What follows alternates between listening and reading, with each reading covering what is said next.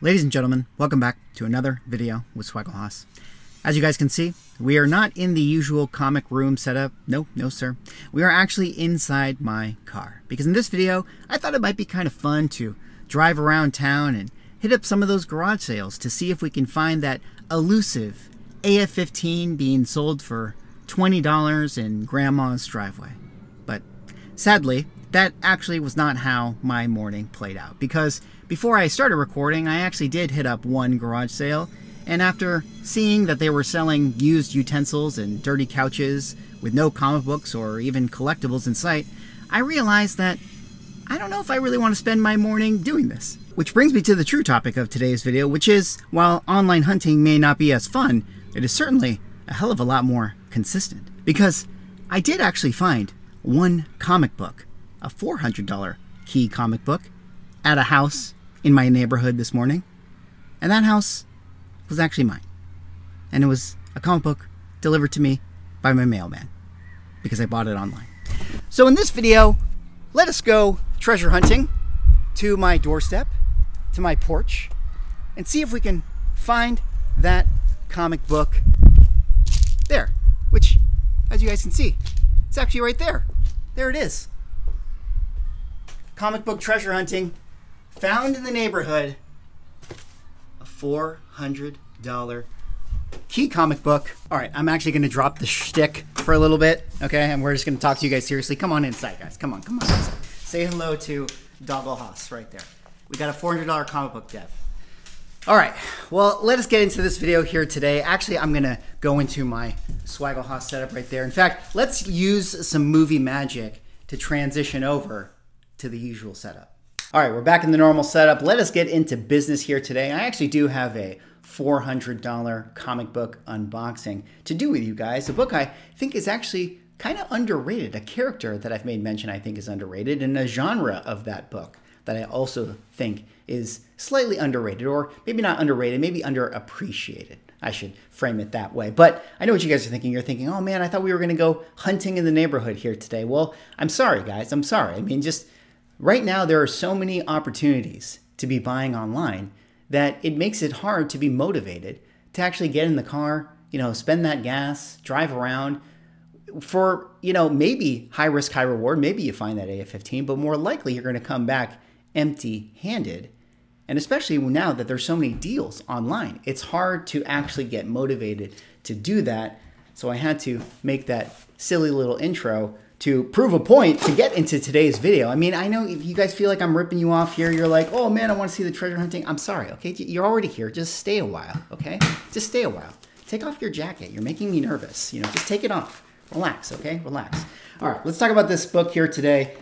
This is a book that, it's a golden age book, guys. It's a golden age book. Something that I have had my eye on. It's one of the things I had been following on eBay as far as like a save searches list. And it's basically for a genre of book and a genre of character that I think has been kind of underrated, underappreciated by the comic book market for a little bit of time, considering, some of the counterpart books I think are extremely high in value. And these ones are lagging a little bit behind. And for that reason, I think that there's actually a lot of opportunity with some of these books. So I've been following a bunch of the listings, and one eventually came up. And it was a raw book being sold, and I could tell, just from the feeling of it. You ever guys have those listings where you're following them on eBay and you get that feeling, you're like, I think that this is gonna go pretty low. Like I'm not feeling like people are watching this one. And that was certainly the case with this one. I mean, maybe no one's watching it because nobody cares about these books right now and because nobody values them. But I personally value them. And I saw this book being sold at auction, a raw copy, a low grade, and ended up winning it for $371. But this right here is Superman number 13, one of the first World War II related covers of Superman. That I think is why this book is pretty special. This is the first, what I would call the first World War II cover within context to the Superman title, where you can see him punching Das Boot with the iron cross on it. And I think the Superman World War II kind of history, covers, stories, and all that stuff is very, very interesting as you kind of see it evolve throughout the ages. Like, it felt like maybe Superman was a title that was more targeted to sort of kids at that time, towards the youth, slightly younger demographic. And unlike, say, the Captain America books or, some of the Human Torch stuff and Submariner, that felt like maybe they were pushing that stuff to a slightly older crowd, pushing it a little further with the propaganda and with the violence and the gore and stuff.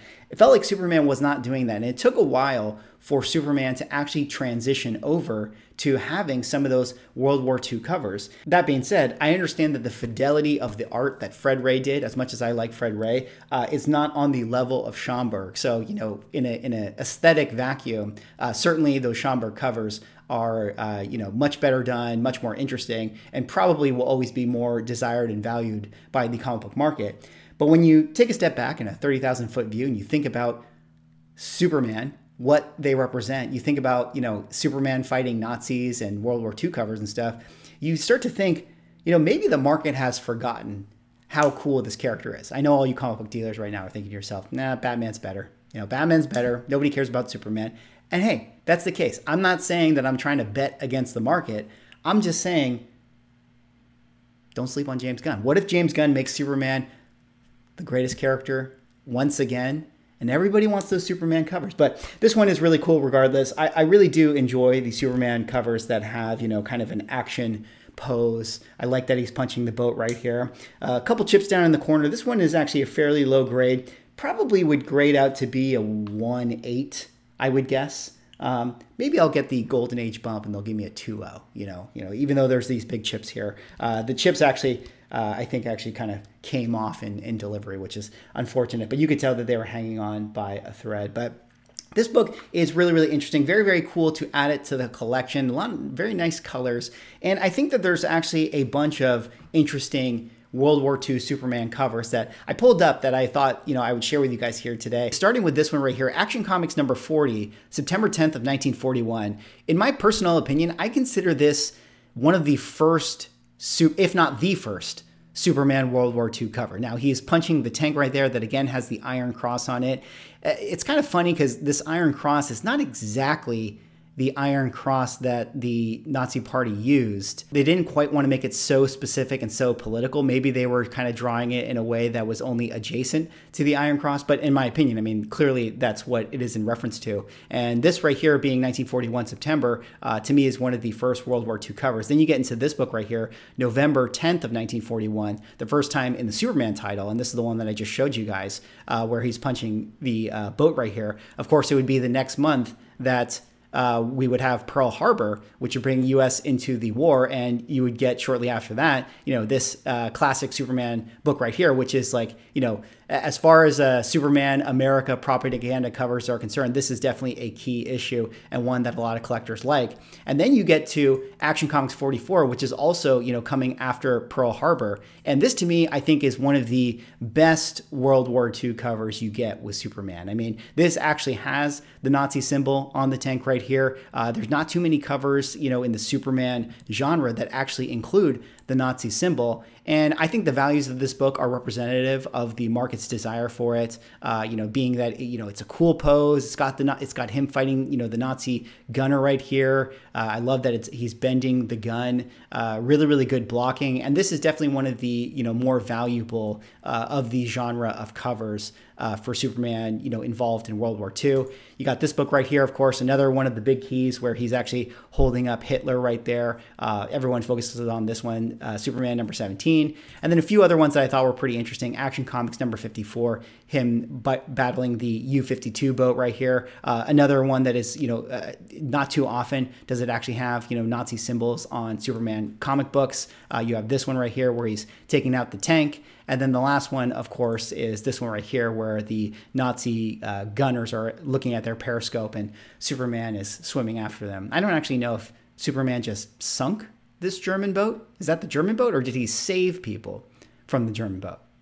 Either way, Superman is clearly on a mission to get these soldiers right here who are cowering in their boots after realizing that he is coming for them. So those are some of the interesting Superman covers and ones that I've personally been looking out for, keeping my eye on in the market. Again, I've made mention before, I feel like Superman, even though he's, a very obvious character and his books are very, very valuable, when you compare him to that of, say, Batman and some of the filler books for Batman, or the, lesser keys with Batman, Batman has definitely outpaced Superman by quite a lot. And I'm not here to say that Superman should be more valuable than Batman. Clearly, the market would rather have Batman books. But I do think that there could be a time in the future where, Superman becomes that sort of flagship superhero once again, especially if James Gunn can do him right. I mean, even Golden Age collectors are susceptible to the pop cultural aspects of, the collecting market and what happens with,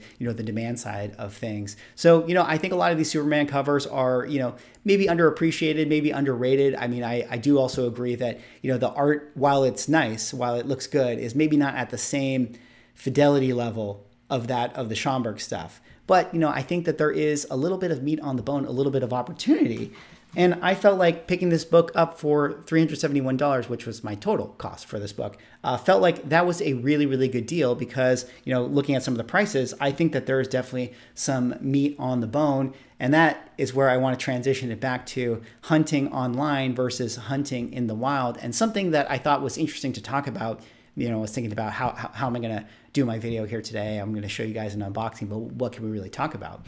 And it really is this interesting thing where you're seeing so many deals on eBay right now. Like, they just slip through the cracks, especially raw books that are for keys that, maybe, end at odd times, or maybe they're not like the obvious raw books. Like, if an AF-15 goes on eBay, like, I'm sure people have it on their watch list, they're gonna watch it. But there's so many keys out there. There's a lot of even Golden Age books that you can make really decent margins on if you buy them at auction, and then say you send them into grading, and then you can relist them and sell them, and you can make easily the same profit margin that you could make if you were going around to those garage sales and driving around town and spending all that gas money and spending all that time and energy.